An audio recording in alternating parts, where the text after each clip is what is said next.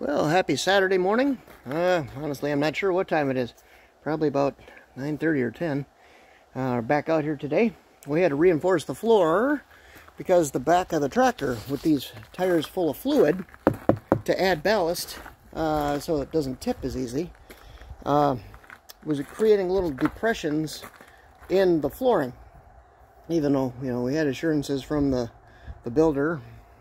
No, they've seen them full of shit. Yeah, anyway, so I went to Home Depot and got some 3/4 inch flooring. It does interlock. It's a tongue and groove type thing.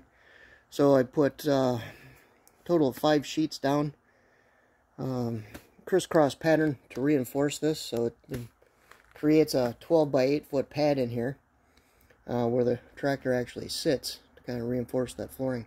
So there's 2 layers on the back for 8 by 8 feet, and then the one front reinforced with the 3/4, and that's enough for the front. I think that'll be fine.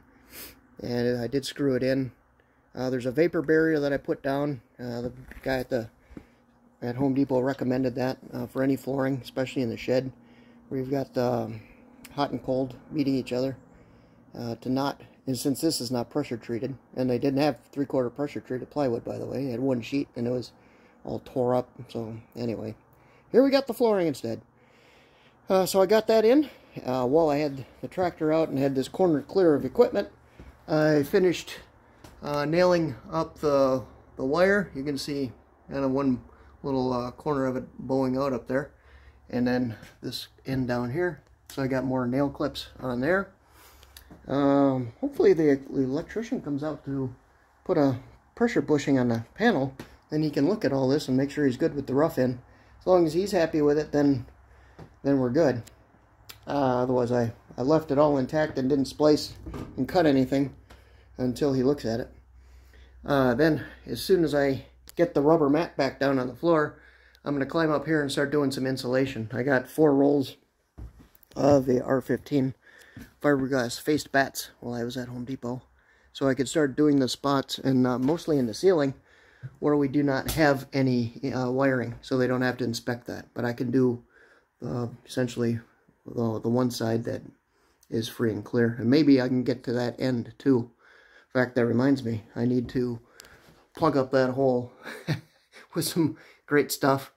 I also got some 2x2s. You can see those in the back of the truck for these gable ends, or the gambrel ends of the barn.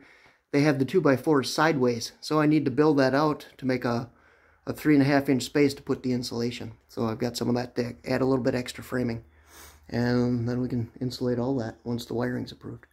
So that's the status so far. You can see it's kind of very cloudy. It was misting when I got to Plover, and then kind of stopped as I got into Rapids, which is great. But everything else looks good out here. I didn't see any critters living on the building this time, which is also very welcome. Yeah, that corner's even clear. All right. You can see what I made a mistake on there last time. I won't make that same mistake on the front. I'll cover up the outside of the vents too. I just have to laugh. That's funny. Live and learn, right? But everything else is looking all right.